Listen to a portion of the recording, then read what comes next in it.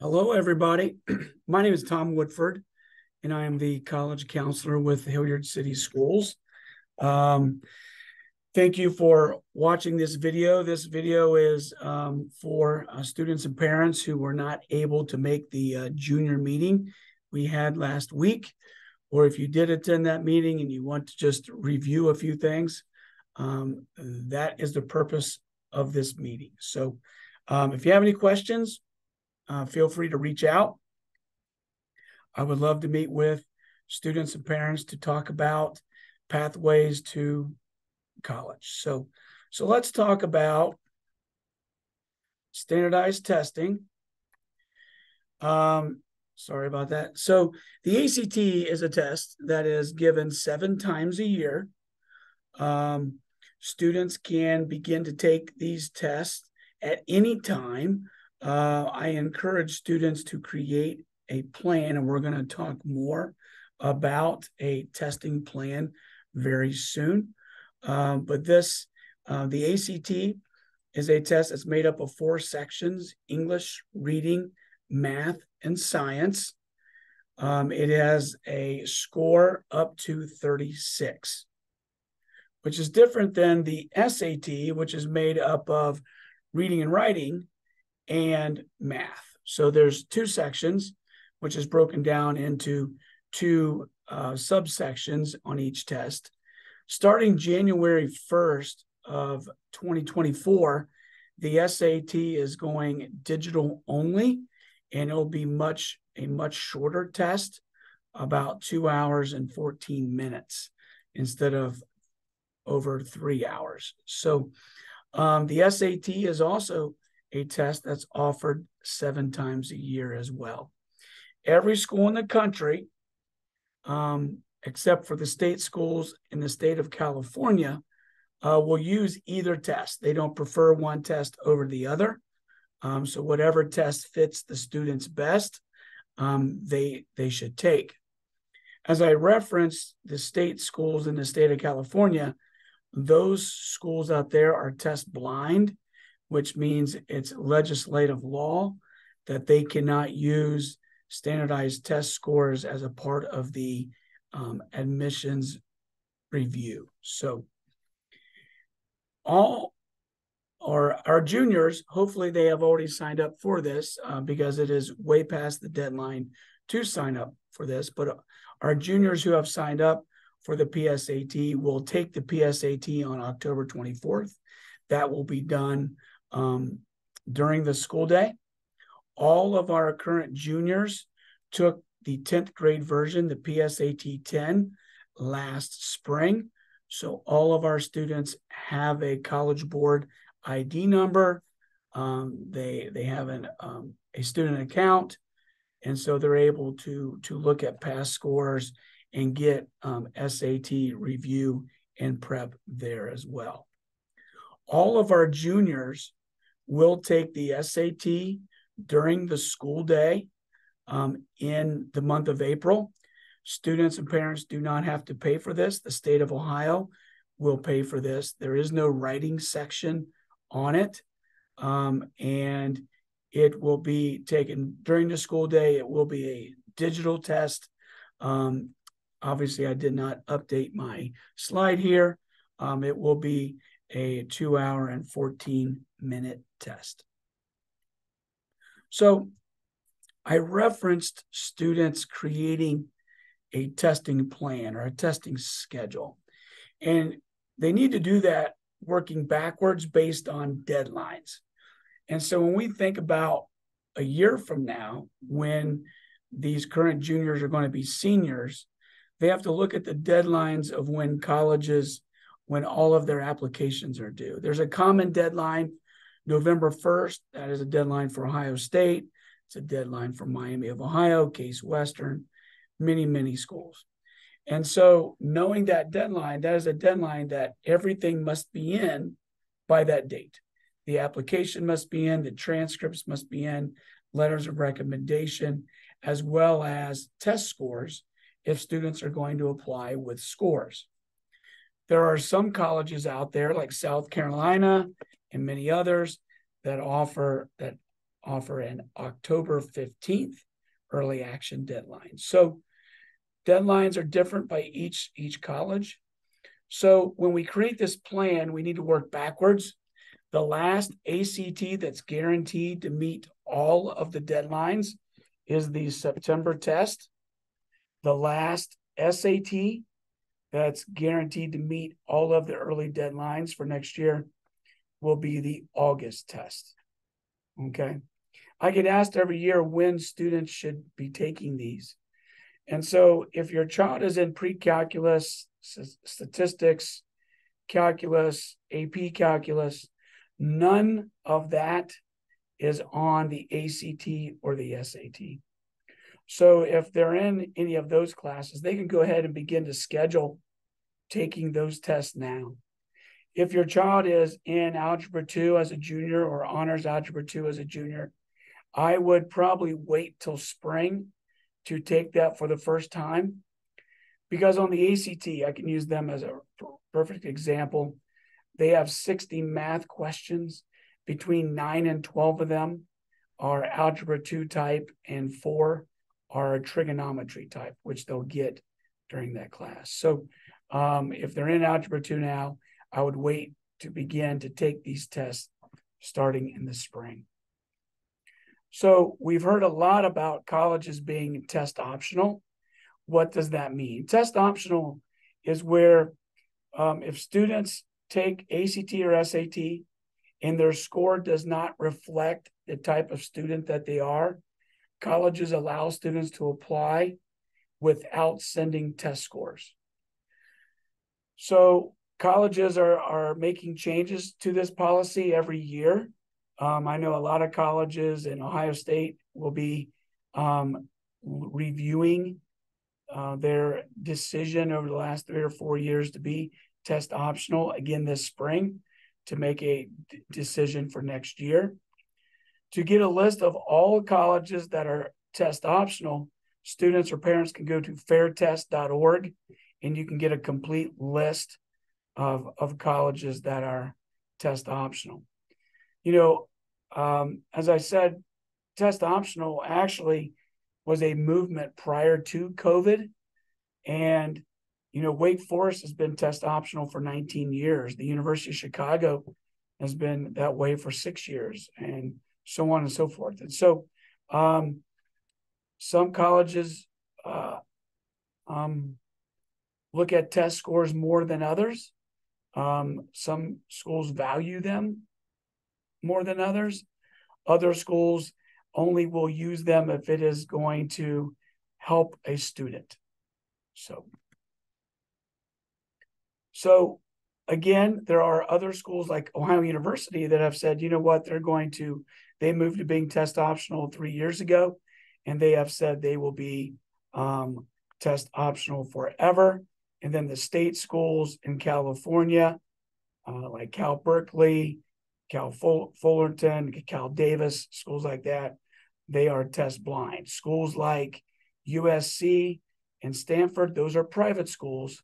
And so they may require the ACT or the SAT, or they may be test optional. There are schools out there that are requiring them again, MIT, as well as the University of Tennessee. And so colleges are making those decisions every spring for the following year. So as we plan ahead, we need to think about what should our juniors be doing right now during this school year. And so your kids should be taking the PSAT October 24th. They should attend college meetings. If they didn't make it, they should watch this video. We will have another junior meeting in the spring, and that meeting will focus on the college application process. I'll show you what the Common App is going to look like, and we'll talk about deadlines and things like that. So next fall, as students have finished their junior year, when we send high school transcripts, it is going to include their freshman, sophomore, and junior classes and grades and their cumulative GPA made up of those 3 years of high school. They will also review what classes students are taking as a senior. So that's part of the application process. And many colleges ask for January grades, one, to check to make sure they're still taking the classes they said they were going to take in the fall, and to also see that senioritis has not set in, and just to take a look at how students are progressing through senior year. If your child feels they might be ready to begin taking some college courses while in high school, I will offer a College Credit Plus meeting on November 27th. That meeting will be at Darby at 6:30. That is a meeting that the student and parents should attend. As students are taking AP classes this year, they will have the opportunity to take an AP exam during the first 2 full weeks of May. Students should be signing up inside the College Board website to register for those AP exams. They should be doing that right now. And then students should be scheduling their ACT tests and their SAT. My advice to that is I feel students should take each one of those tests once, figure out which test fits them best, and take that test 2 more times. Because there's a thing called super scoring, and we will talk about that in a moment. I would also use spring break and any other times that we don't have school for students to start going and visiting college campuses. That is very important. And then as students work through their year, they want to make sure that they follow up and take the AP exams this spring. And since we're talking about AP, I think it's important to understand how advanced placement works. Advanced placement courses are high school courses. They are not college courses. Students do not earn college credit from taking an AP class. They do not earn college credit from taking an AP exam. They get a score. They get a score between 1 and 5. And that score stays with them in each of the classes, and then in each of the AP exams that they take. And then the university that they go to, they have their own policy that what they will give credit for from their own courses and how many credits that class is worth based on an AP score. But kids don't come in with any credit. They only get credit from the university that they're going to attend, and they get credit from their college and credits and courses from their school. So that is important to understand about AP. So coming up this Sunday, October 8th, is the Suburban College Fair at Otterbein from 1 to 3:30. Myself and Mr. Magid are the co-chairs of the Suburban College Fair. We'll have between 130 and 140 colleges there. I would encourage students and parents to come to this meeting. Each school will have their own table. Students and parents can ask questions. They can pick up documents to take home. There will be another college fair on February 3rd at the Ohio Expo Center downtown. That will be quite a large college fair as well. I will be sending out information about that throughout the month of January and February. And then on April 11th, we will have an 11th grade college application meeting at 6:30 p.m. at Darby. I will go over what the application process is for students. The Common App, which is an application that's used by over 1,000 colleges, that goes live on August 1st every year. And so I will make sure that all of you get to see the different parts of the Common App so everybody's up to date on what that's going to look like. Important terms. It's important that we understand the terminology that is used through this college process.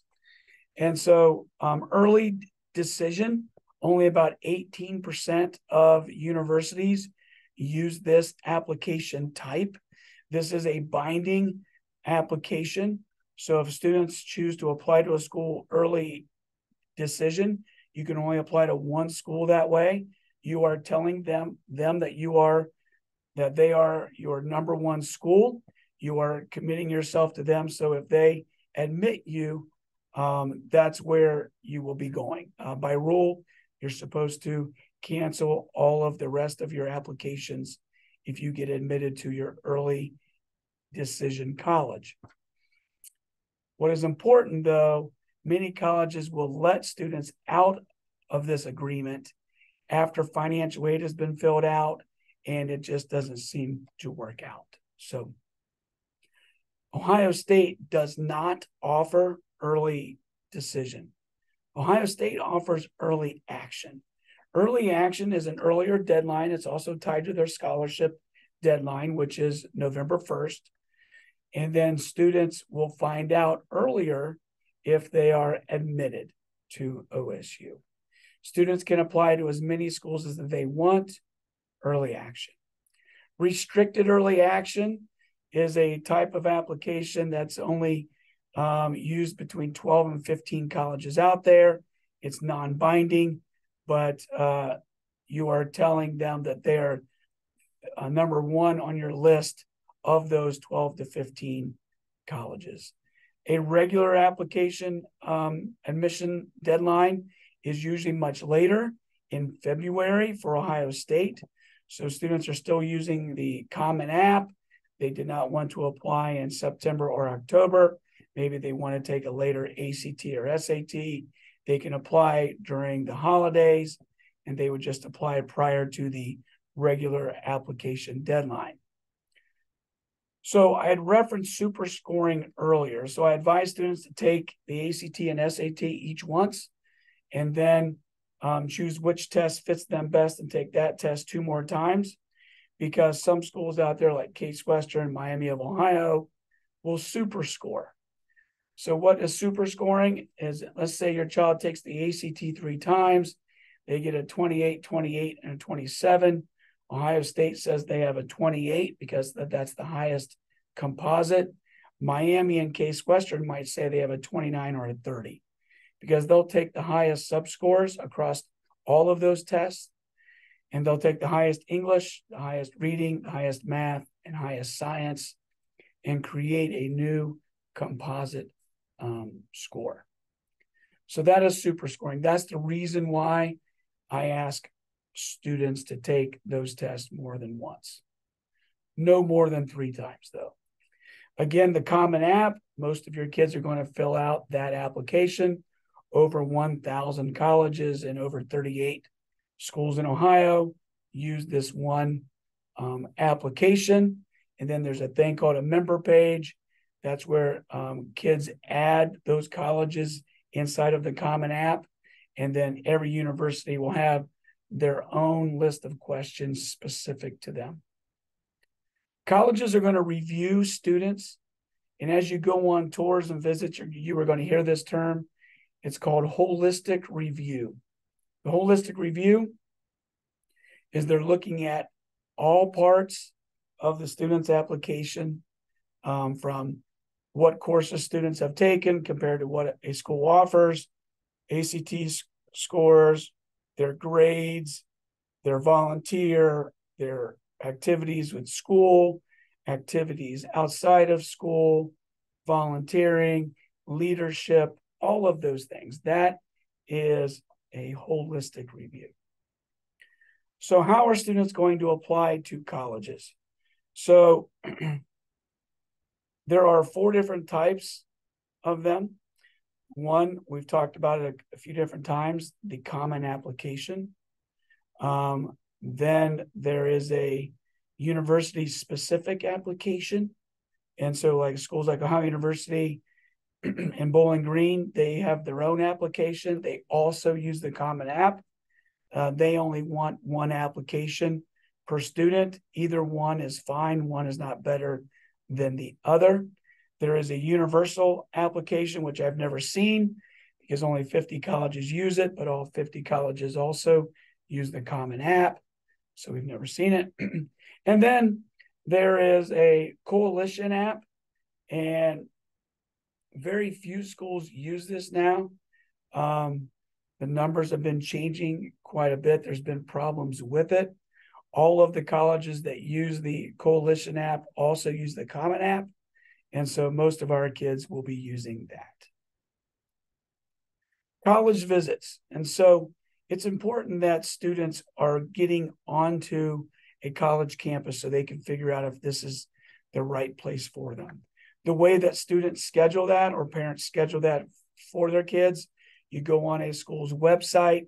A lot of times right on the homepage, it'll say schedule a visit, or you click on the admissions tab and scroll down to the visit tab there. And then you will see a calendar. You'll choose a date. You'll choose a time. I encourage everyone to do that. Every time that your child has a contact, either on campus or at a college fair or something else, the colleges keep track of how often they have had contacts with your child. Have they answered emails that have been sent to them? All of those kind of things are tracked, because colleges have to create a system to see how interested are you in their college. And many colleges use that as a part of the holistic review as well. So just going to campus, walking around is not a college visit. The college does not know that you're there. So every year, we're very fortunate that we have over 100 college representatives come to Hilliard schools, and they're here to meet our kids. And so kids can look at that, go into school links, click on school events, and they'll see all of the different colleges listed there. That's changing every week. And then if students see a school that they are interested in, they can sign up for it. We will send a pass for them. They will get to ask questions. They'll hear a presentation. They'll pick up materials to bring home to share with mom and dad. So financial aid is changing. You guys are lucky right now as parents of juniors. The financial aid FAFSA document, the free application for federal student aid, goes live on October 1st, and it will for you this year because there's major changes to it. It's not ready, and they're saying it won't be ready till the month of December. They'll have all those kinks worked out throughout this year, so it'll be ready to go for you. But what's important for you to understand, you'll be filling out the 25-26 FAFSA. You will use your 2023 tax information to fill out that form. I will have a financial aid meeting for you next September, the last week of September, to get you ready for all of that. So financial aid terms. So next year, when you go to fill out this form, you will go to studentaid.gov. Do not go to FAFSA.com or studentaid.com. It is the .gov website. Those of the parents that have filled out FAFSA in the past, you were given an EFC, the Estimated Family Contribution. That's being changed to the SAI, the Student Aid Index. AKA, it's basically what the federal government feels you can afford for college. You're not going to agree with it at all, but it is becomes baseline data that the universities can use to create a financial aid package for your child. Many of the private schools, especially the private schools along the East Coast and West Coast, and the private schools here in Ohio as well, many of them use another document called the CSS profile. This is another document that will look at the family assets to use to be able to come up with that financial aid package. And if you want to get an idea of what the true cost is at a college, if you go on Kenyon College's website, you look at their tuition and fees and things, and you see it's $85,000 a year. It is $85,000 a year, the most expensive school in the U.S. But very few kids pay that. You can go on to the net price calculator, which must be within 2 clicks of the homepage, put in some basic information, and it'll give you feedback on what an estimate of what the true cost might be to go to that school. So here are some sample questions. I think it's always important that students and parents go on college visits and they're asking questions about opportunities, asking questions about, are you test optional? If you are, what was the admit rate for kids who were test optional last year? What type of people teach your classes? Are they professors? Are they graduate students? What's the middle 50% for your ACT and SAT score? Do you have internships or co-ops? Do you have work study as a financial aid opportunity? And do you have opportunities to study abroad? Do you have a scholarship deadline? If so, when? Do you have separate scholarships for incoming freshmen that have their own application? If so, where can we find them?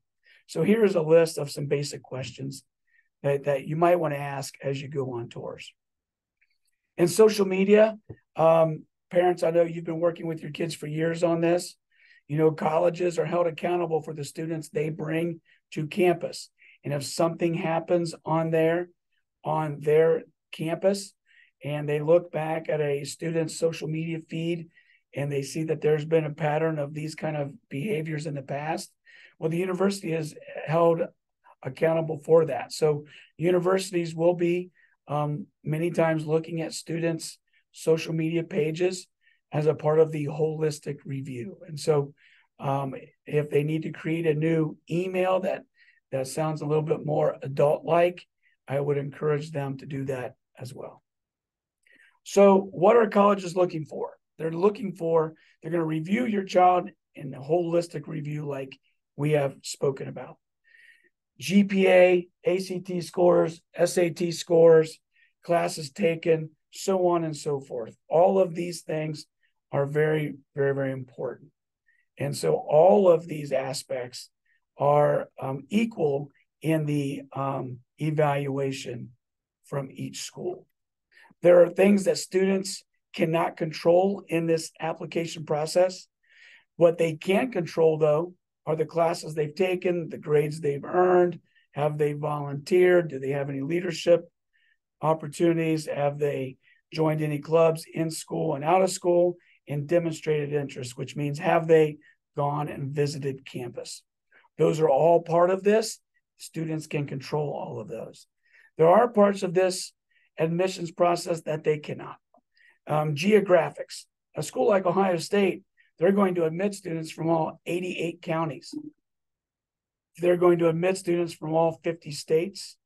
They're going to admit students who can pay full price. They're going to admit students that don't pay anything. They're going to admit students right there in the middle. And they're also going to admit students that have special talents that the university deems a need for them. So I encourage students between now and April that they need to be signing up to see the college reps at the high school. They need to be going on virtual tours on colleges' websites. They need to be going to college fairs. They need to be visiting those schools face-to-face, come up with a testing plan, and begin to think about what they might want to study. These are all things that they should be doing between now and April. Then when we meet again in April, we will be able to talk about a plan between that date, April 11th, and August 1st, when the Common App goes live. If you need to follow me or if you need to contact me, feel free to send me an email. That's here at the top, or follow me on Twitter, now called X, at Woodford_Tom. I'm always posting things on there every day that have to do with college admissions. And if you ever have any questions, any thoughts, I would love to meet with you. Just feel free to reach out. Have a great day and enjoy junior year. Thank you.